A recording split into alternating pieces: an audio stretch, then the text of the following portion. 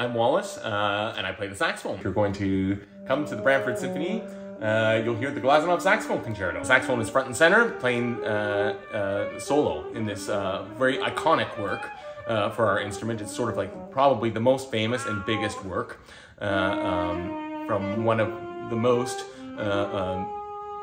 renowned composers in history. Glazunov was staunchly romantic. Glazunov was a Russian composer, but spent, like many Russians, after the revolution, spent much of his time in Paris. This work was written while he was in Paris. Hi, I'm Philip, and I'm inviting you to the Brantford Symphony Orchestra concert coming up on Tuesday, May 14th at the Sanderson Centre. I hope to see you there.